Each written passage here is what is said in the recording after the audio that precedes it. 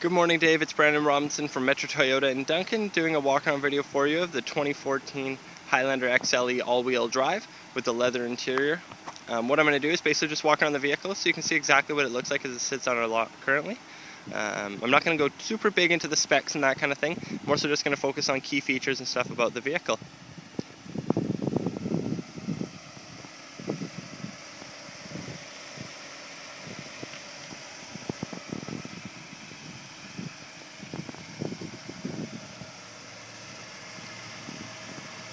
So you're running a 19-inch aluminum alloy wheel, lighter weight, and also adding a bit more style to the vehicle. I'm just going to back out a little bit and show you the side profile view. So you can see the nice chrome trim around the windows, accented by the roof rails. And going inside the vehicle, standard all the comfort features, power windows, power locks, power mirrors, air conditioning. With the XLE you've also got a power rear hatch, power driver's seat, heated seats, automatic transmission, and the large touchscreen display. Driver and passenger can have separate air temperature settings as well as the rear passengers. You can see the odometer there at the bottom, 33 kilometers on it. Steering wheel audio controls and Bluetooth controls right at your fingertips.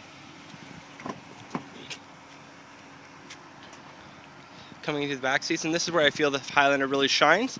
You've got full leather interior, and you've also got the option to recline and decline the front seats, supplied by a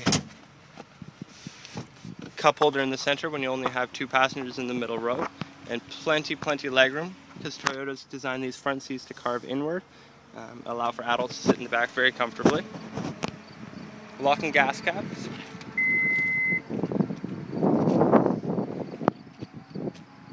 And there's the power rear hatch in action.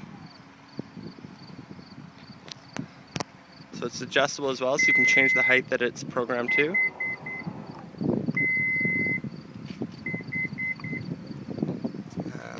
This is the third row of seating.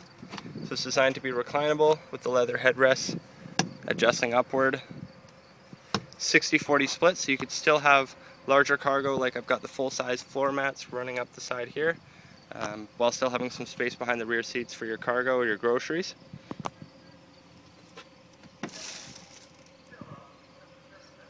Some storage underneath the seat as well. And with the press of a button, the rear hatch will drop.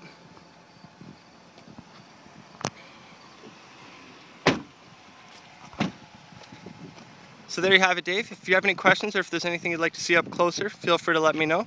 As I answer your questions, it's got the black leather interior. I'll grab the pricing information and include that in the email for you. I look forward to meeting you in person, and I'll talk to you soon.